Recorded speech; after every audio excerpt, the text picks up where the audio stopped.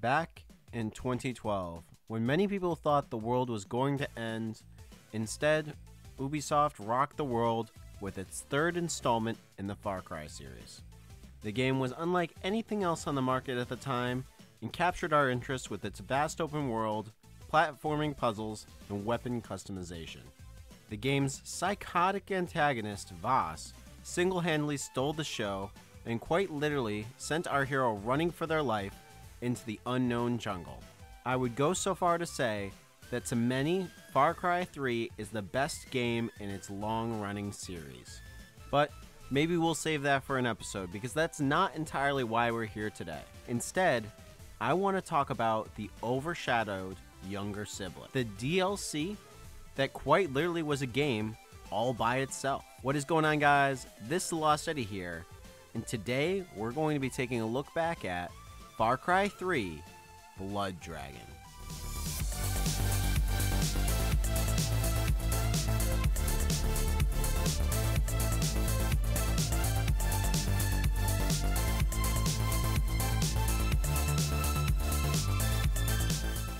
What exactly is Far Cry 3 Blood Dragon? Well, to say it's a 1980s cocaine-fueled fever dream is just the tip of the iceberg. You see, it's a standalone expansion for the game's third entry, where you play as a totally non-copyright infringing RoboCop-inspired cybernetic super soldier named Sergeant Rex Power Colt. And like any cliche, you're tasked with investigating a rogue sergeant, or rather Colonel Sloan. And that's when everything just goes sideways.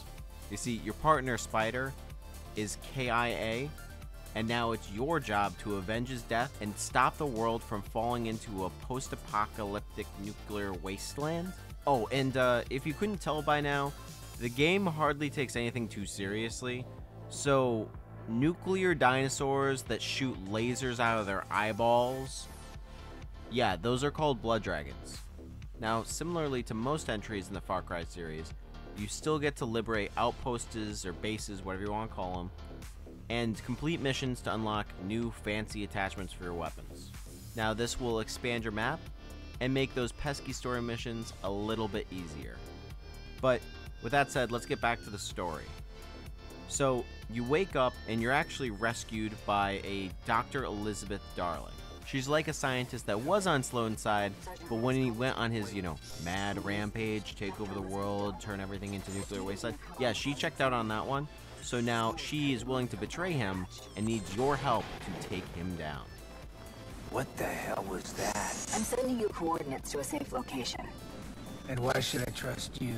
Because I hate Sloan. This is when Dr. Darling brings us up to speed on exactly what Sloan was planning. Sergeant, slow down, please. We were using the rockets to test biochemical payloads of the dragon's blood. Rockets? As in more red spears? How many? I don't know. A lot. I don't think Sloan is interested in tests anymore. And I don't even want to get into what it does to normal people. That's why you went AWOL? Sergeant, Sloan wasn't entirely there to begin with. Now he has the rockets, and God knows what he's planning. Not only was Sloan trying to use the dragon's blood, but also control them and use them as weapons themselves. And this is why Darling decides to send us in and take out one of Sloan's hives, which is basically a scene straight out of one of the Alien movies. And I must say, the flamethrower, perfect touch. Naturally, taking out more than a handful of blood dragon eggs might piss a few people off. This leads to a harrowing elevator escape scene with special thanks to your friendly neighborhood chain gun. In cheesy 80s movie fashion, we barely make it out with our lives.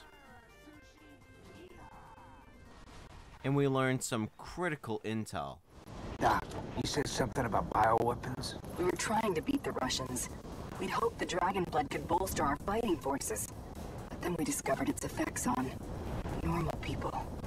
It turned them into savages. Let me guess. You tried to tell Sloan not to use it. That's when he requested more rockets like the Red Spear. He's been arming them. Against the Reds? Against everyone, Rex. I think he's targeting the world, and Dr. Carlisle is helping him. I'll stop him and put an end to his operation, Doc. Nobody threatens my platoon. Turns out that Dr. Carlisle, Darling's former counterpart, is the one behind the hive and all of the tech used to control the Blood Dragon. So naturally, we need to go infiltrate his hideout and take him out. Although it seems that Carlisle knew all too well that we were coming for him and actually just sets us up for a trap. He locks us in with his bioengineered blood dragons and forces us to fight for our lives. Meanwhile, Darling is trying to hack into the AI and turn the AI against Carlisle himself. Unable to comply. This 8-bit piece of fucking hardware is obviously incapable of accommodating your superior needs. Please, don't kill me. Unable to comply. Objective. Take the exit. And after managing to hold off the Blood Dragons, we're successful in eliminating Sloan's second-hand man. Shifting our focus back to Sloan, I decided that I needed to prepare for what I expect to be a final fight for the ages. And naturally, I decided to go check out the other outposts, the other missions, and I got a little bit sidetracked, okay? Can you blame me? We even managed to unlock a sniper rifle with explosive rounds, which is exactly as satisfying as you may think. All geared up, we head off to face the intimidating no turning back mission screen, before being transported to an entirely alternate dimension. And good news, those weapons that I just spent all that time grinding for are immediately replaced with round-based survival missions. I guess the only way that we can prove we can take out Sloan is by doing some pseudo Call of Duty Zombies action. After defeating waves of zombies, our hard work is rewarded with a grand reveal of our prize. And not just that, but also a wonderfully cheesy 80s training montage. But don't worry, if you thought the training montage was cheesy, the prize is called the Kill Star. It is a shuriken that attaches to your wrist that lets you shoot lasers. If you thought the explosive sniper was satisfying, oh, this takes it to a whole nother level. You literally melt enemies. And speaking of melting enemies, it's time for us to go for Sloan. We single-handedly assault his compound and commandeer his very own Blood Dragon battle droid. It's like cybernetic Power Rangers. 4000 cannon and titanium trauma plates. I think I'll take you out for a spin. And I shoot lasers out of my fucking eyes.